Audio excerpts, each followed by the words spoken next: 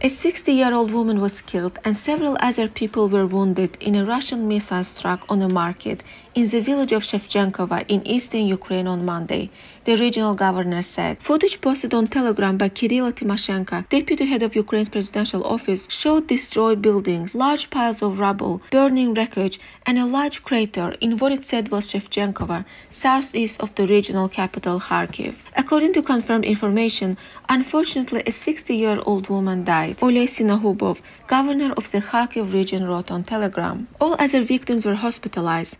Doctors are helping them. Rescue workers continue to clear the debris. The footage and reports could not immediately be independently verified by Reuters. Suspilne quoted a local official as saying that at least 3 pavilions were destroyed in the attack and that a shopping center was damaged, but that Monday was not a market day.